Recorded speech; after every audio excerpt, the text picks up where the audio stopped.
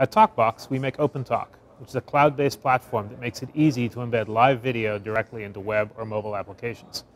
Over the last year, there's been a tremendous evolution in the space.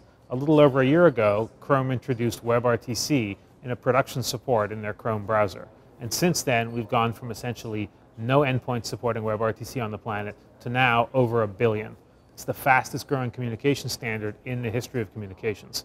What's been fascinating about that has been to see the range of use cases that have started to evolve from the very first days when people said, oh great, I can connect 2 browsers together and people can talk to each other, to now use cases that span from medicine to education, customer service, retail, an entire range of applications that we're starting to see customers start to deliver inside their applications. The great thing about WebRTC is it has brought really high quality live video and live audio directly into the browser without needing any kind of plugin.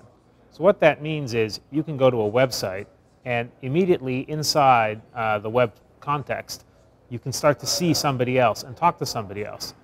If it's a customer service environment, you might be talking to a customer service rep. If it's a classroom, you might be talking to 4 or 5 other students along with a teacher. You can do that without plugging anything in, without having to configure anything, just by simply saying, yes, turn on my camera.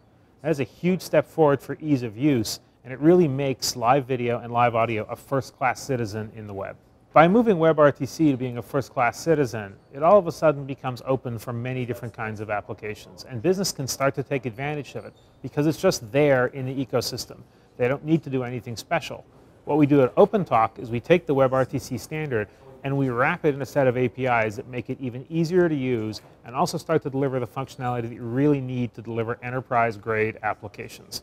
Because WebRTC on its own is a great standard, but it's not actually enough to build enterprise-grade commercial apps.